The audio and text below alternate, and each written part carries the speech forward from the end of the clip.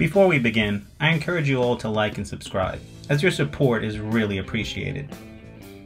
I also recommend you check out the BCA for any local pool leagues in your area, and also check out Inside Pool Magazine, as they have some great billiard content.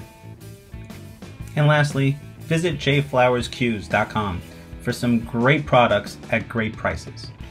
Now on to the video.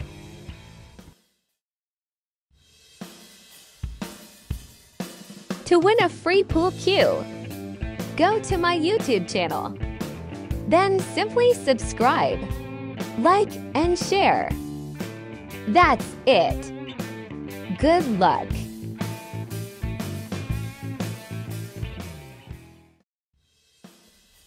Philly Fingers here, playing Saratoga Pool. To start, you rack using only 13 balls. You don't use the 7 or the 15. You make sure that the 1 is at the head spot, the 8 is in the middle, and the 9 at the bottom of the rack. You also want to make sure you have a stripe and a solid at the end of the 4th row of balls. This game is a bit of a hybrid between 8 ball and 9 ball, and you'll see what I mean in a second. After the break, regardless of what goes down, the table is always open. At this point, just like 8 ball, I have to choose between solids and stripes. But just like 9 ball, I have to pocket the balls in numerical order. So now, I only have the choice of aiming at the 1 or the 9. With the 1 ball blocked by the 2 ball, I will aim at the 9 and select stripes. Now that I've selected stripes, I need to aim at the 10 and pocket the remaining stripes in numerical order. Since I don't have a clear path to the 10, I will play defense, but I'll play defense in order to hide my opponent from the 1 ball. And this is because they will have to run the solids also in numerical order. It's also important to note that this is a call shot and call safe game. Switching now to solids, I'm blocked by the 8 ball, so I will have to masse around the 8 ball in order to make contact and play safe once again.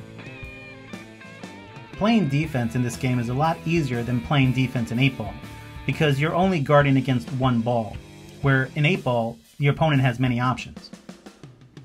Now switching to stripes, I am blocked by the 4 ball, so to make contact, I will have to masse around the 4 ball in order to pocket the 10 in the corner. In the beginning of the game, this is where you usually have to engage in these defensive battles. Although I missed the 10 ball, I got fortunate, and I snookered my opponent where they can't see the 1 ball. And that's what makes this game a lot harder and different than 8 ball, where in 8 ball, my opponent would have many options. He could aim at any of the other solids. Now with the table very crowded, all the paths to the 1 ball are blocked. I've only left a very small window for perhaps a 2-rail kick to the 1.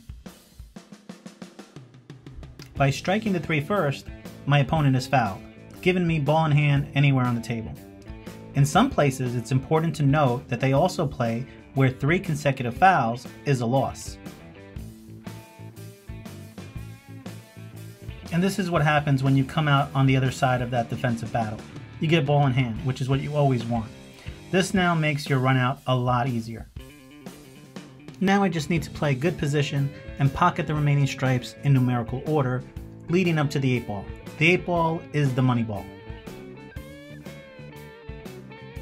What I love about this game is that since it's a mixture of 8 ball and 9 ball, and you're playing 8 ball but with a rotation style, it eliminates that crutch that a lot of people have, where they're aiming for a stripe and hoping to get position on another stripe, but they miss that position.